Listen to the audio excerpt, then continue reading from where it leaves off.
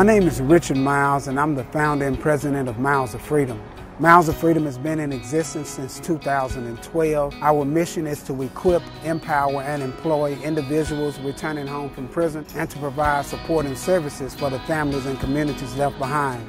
I feel I really had no choice. I was wrongfully incarcerated at the age of 19. I was given a total of 60 years in the Department of Corrections. I did 15 years total. I experienced the lack of rehabilitative resources in prison, the lack of continuing education, the lack of family connections.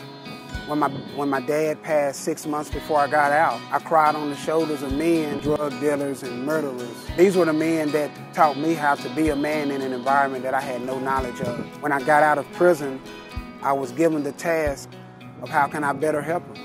Do I write them a letter? Do I send them money? Or do we try to create an organization that can not only help them, but help their families and the communities that they were returning home to? Miles of Freedom was a no-brainer. For those who are trying to live life with more guts and courage, you have to believe that you're a winner before you go into the fight. You have to believe that even if you're hit, you're not knocked down. And even if you're knocked down, you're not knocked out. And as long as you have the consciousness of who you are, you have the strength to become who you're meant to be. So it's not about what a person says to you or what a person can do to you. It's about what do you feel that you can do about yourself and for your environment and for your people around you. After my release, I'm inspired to face each day with soul whenever we can help somebody. To get up in the morning and to know that I am going into the office and it's a possibility that someone is going to come through that need employment.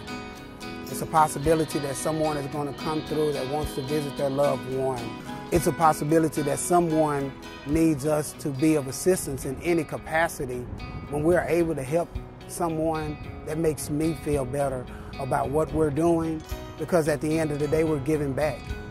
And I believe that each person was created to give back, if not to society, to the person that's next to them, if not to them, then to their family and their environment.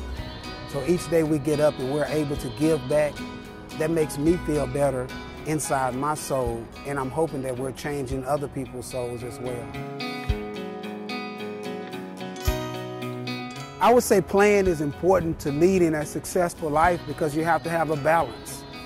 You have to have the crying to enjoy the laughter. You have to have the pain to enjoy the pleasure. I believe that a person that's truly successful without being happy isn't truly successful. I believe that a person that's happy and not successful is caught up in their own world. But it has to be a balance in living out what you're supposed to do in some capacity and enjoying what you do so you'll be a better asset to the people that you're working with. I want to thank all of our sponsors throughout the years, and I want you guys to know that all things are possible, man. I'm a blessing of God. I oftentimes say that at the age of 19, all I had was 60 years in a bunk.